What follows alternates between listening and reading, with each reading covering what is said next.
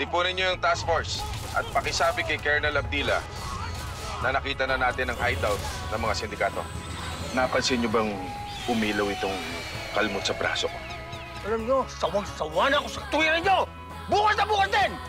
Patayin niyo yung Major Gabriel na yan at ang pamilya niya! Maki! Mayna!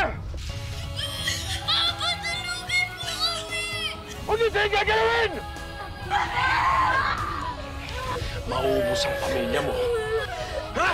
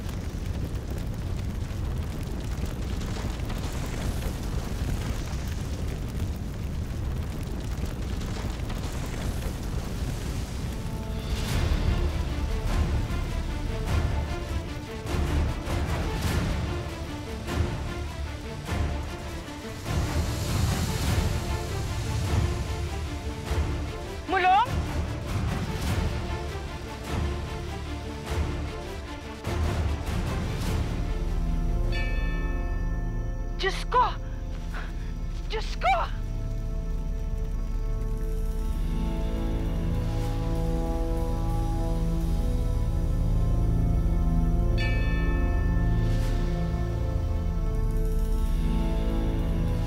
Siya ba?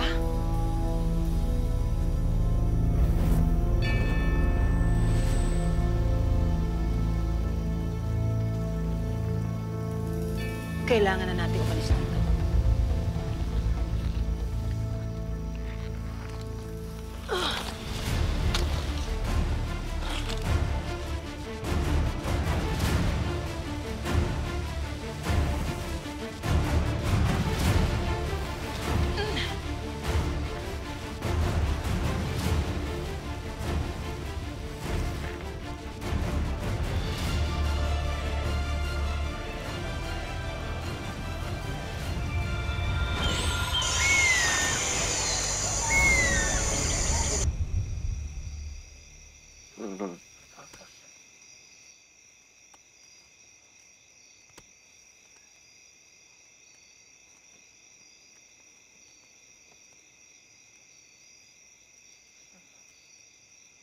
Mulong, sigurado ka bang si Gabriel talaga ang dapat pagkalooban ng Agimat?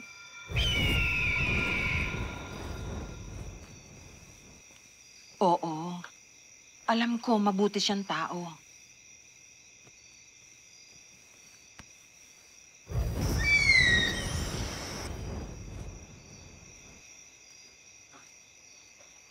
Pero, kinukumbulsyon pa rin siya ang taas ng lagnat. Sana kayanin niya ito. Sana.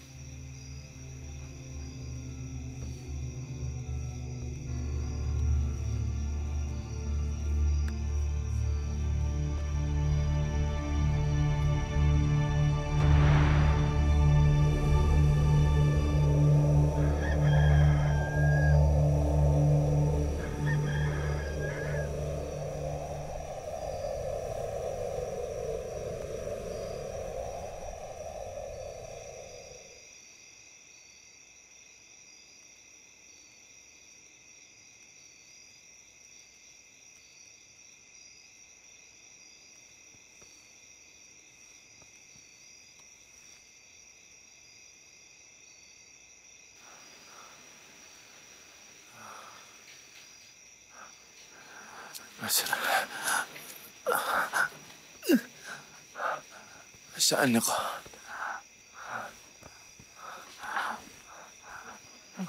Saan ako?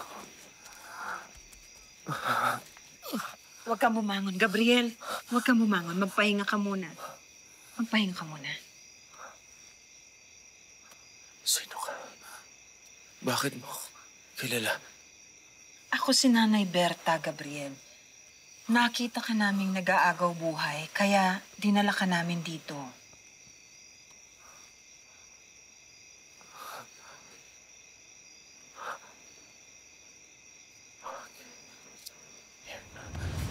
Tara na!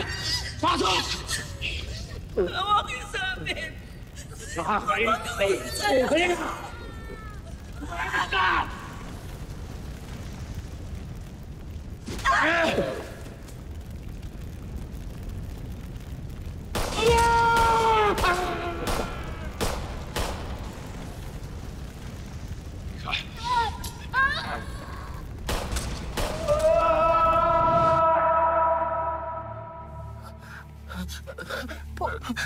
Dito ka lang. Yung asawa at anak ko. Gabriel. Gabriel. Saan sila?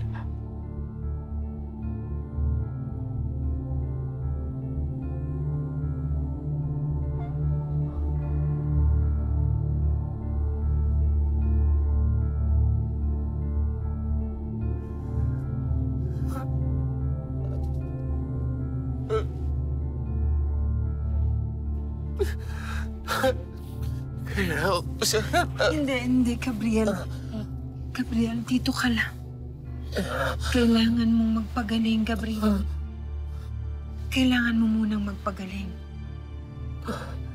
Para dumaloy ang Agimat.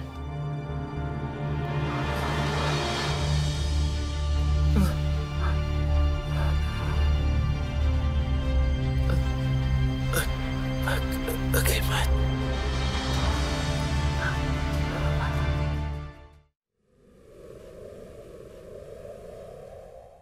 Boss, ano kaya nangyari kay Major Gabriel? Bigla na lang nawala eh. Alam mo, hanapin nyo na lang kaya siya. Dakdak ka ng dakdak eh. Bago pa malaman ni manager. Bilis!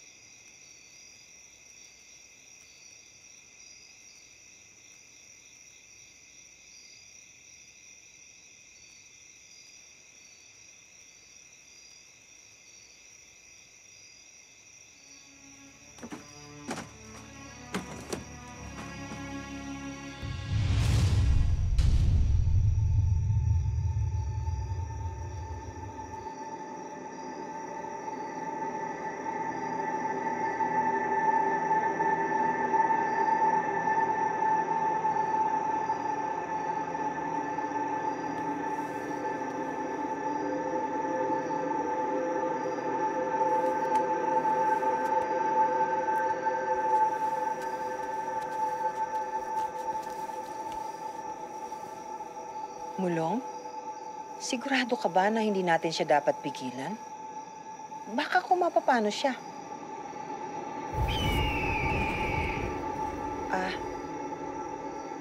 Babalik din siya. Paano ka naman nakakasiguro? Kung sa bagay, hahanapin ni Gabriel ang kasagutan pag natuklasan niya ang mga pagbabago sa buhay niya.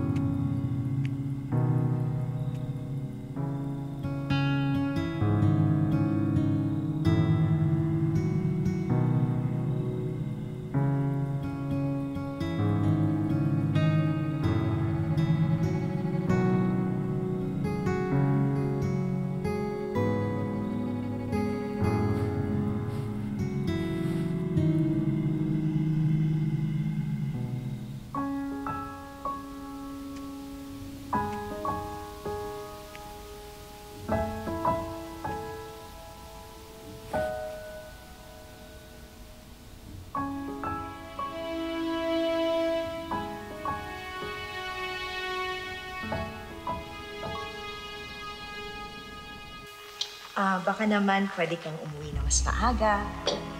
Kasi alam mo na, yung araw na to, mahal. Araw? Tuesday. Sige na nga, tama ka na nga. Tuesday naman talaga ngayon eh. Sige na nga, ingat ka na lang. Oh. Bye, Pa! Bye-bye. Sige.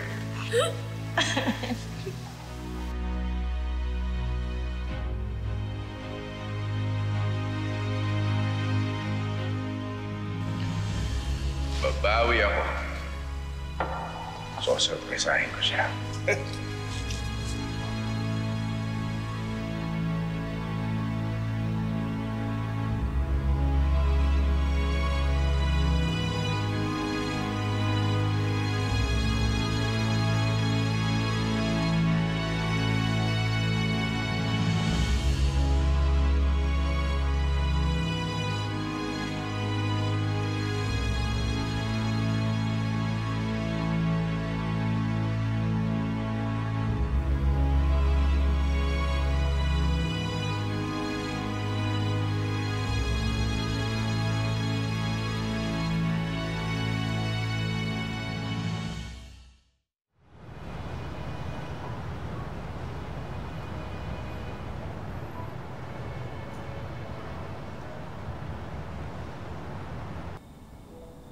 Yan na nga ba sinasabi ko sa'yo, di ba? Birthday pare. Napasakay lang ako. Pinagbigyan ko lang si pare. Araw-araw ka na lang lasing. Hindi. Hindi sana yung pinang-iinom mo. Pinili mo na lang Sinabi ko na birthday ni pare. Kaya napatagay ako. Ha? Berting anong pare ko? Mga barkada mo inaatupak mo Anong barkada? Eh, sana doon ka na lang sa bahay. Ay, ang ingay mo, hindi ako lasing. Napatagil ako. Ay, nako! Nakainom lang, diyan ka na nga. Sinabi hindi ako lasing. Ano kayo magbabalaki? Ako na kayo Eh, hindi ako lasing. Nakainom na ako. Nakainom.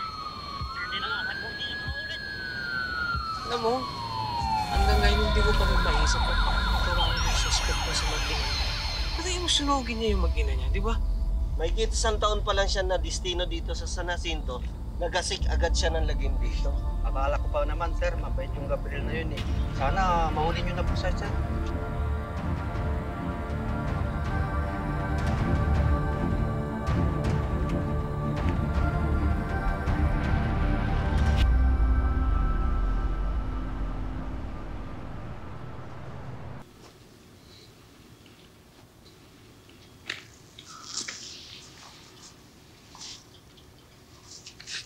Wes.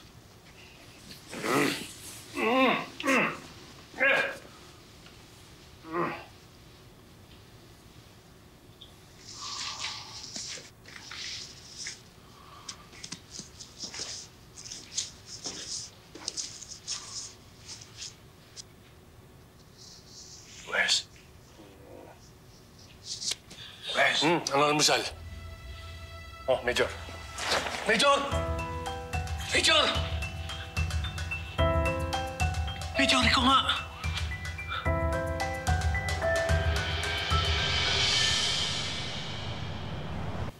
Nakikiramay ako sa nangyari sa pamilya mo.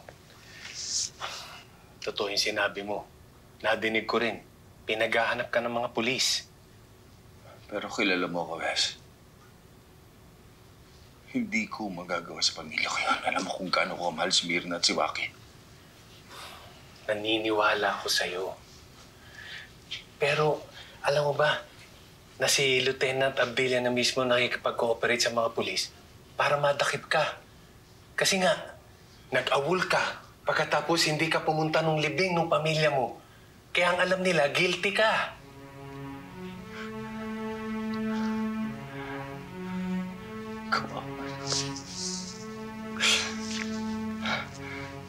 Kawawa naman yung pamilya ko. Anong kasalanan ni Mirna at saka ni Waki? Wala kasalanan ng pamilya ko para gawin nila yun. Nararamdaman ko kung gaano kasakit yung nararamdaman mo. Kaya lang, payong kaibigan lang. Kailangan mo nang umalis dito sa San Jacinto kasi delikadong buhay mo. Dati pa man, ang dami mo ng death threats. Hindi ako aalis ng San Jacinto. Hanggat hindi ko nabibigyan ng katarungan ng pamilya ko. Paano mo gagawin yun? Wanted ka nga. Walang imposible basta tutulungan mo ako.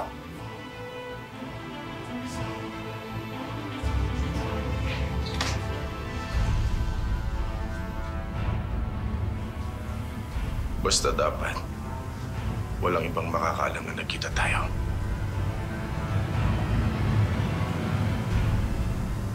Babawian ko sila.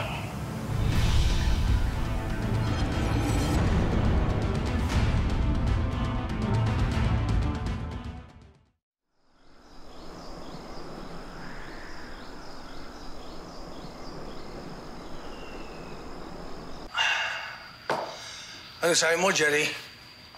Nawala si Gabriel? Bakit ngayon mo lang sinabi sa akin? Boss, kaya ako kayo gusto makabalik para sabihin ko ng personal sa inyo. Ang ano, isa lang ang taong pinapapatay ko sa inyo, hindi niyo pa magawa. Ha? Boss, yun ang ginawa ng mga tauhan natin. Binaril sa ulo, binugbog pa. Pati nga yung asawa at anak, sinulog nila eh. Isang tao lang ang pinasusigurado kong patayin niyo, di ba? Si Gabriel lang. Boss, kasi yung mga tauhan natin, inatake ng mga Agila. Kaya iniwan na si Gabriel. Now, do you expect me to believe that? Kita mo ba sa dalawang mata mo nangyari? Ha? Hindi, boss.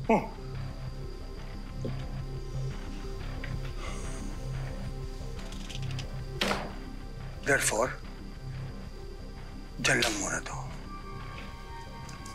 Ibibigay ko sa iyo yan kapag sinunod mo na ang inutos ko.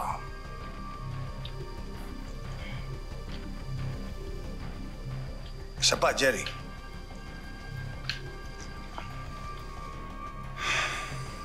Jerry, tandaan mo to. Pag nakaladkad ang pangalan ko sa iskandalo, dahil sa katangahan mo,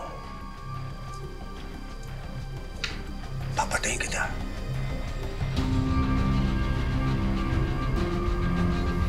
Sige na.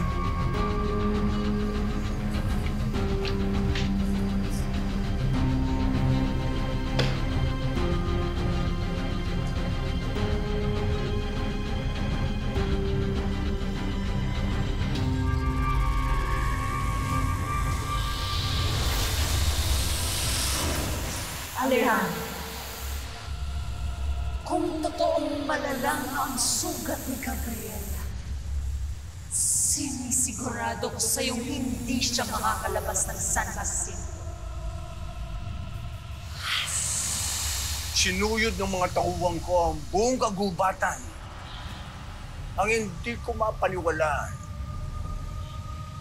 Tinatake sila ng Agila. Bakit naman gagawin ng mga Agila yon?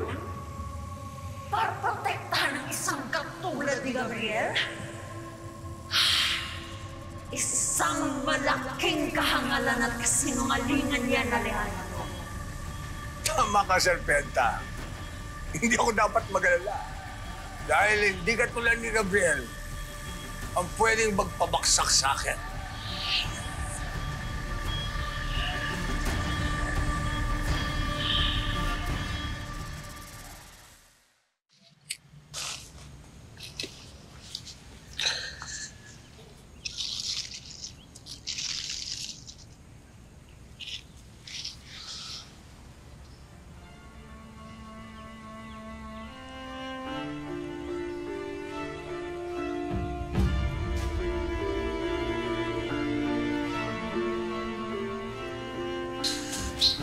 Hindi ako titigil.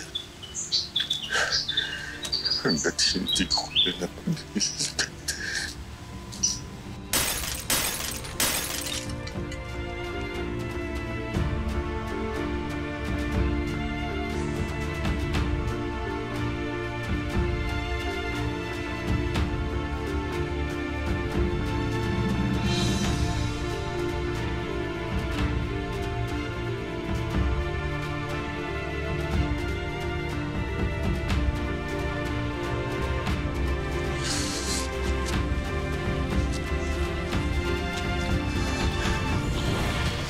Agimat ng Agila! Daragitin ang masasama, anumang panganib ako'y nandyan na. Boses ay maririnig, huwag kang mag-alala. Pagkataglay kong agimat ng Agila, bulsa mo maibutas at salat sa ustisya, tiyak na busog at sapat. Abusado sa kapangyarihan at sa kalikasan, tiyak na may hangganan. Kailan may di magwawagi, halang na kaluluwa at maitim na budhi. Mga aral mula sa magulang at mga ninuno dapat lagi sinasa puso. Pati na ang kalikasan, wag na wag mong pabayaan. Dahil yan ay biyaya na dapat natin pangalagaan.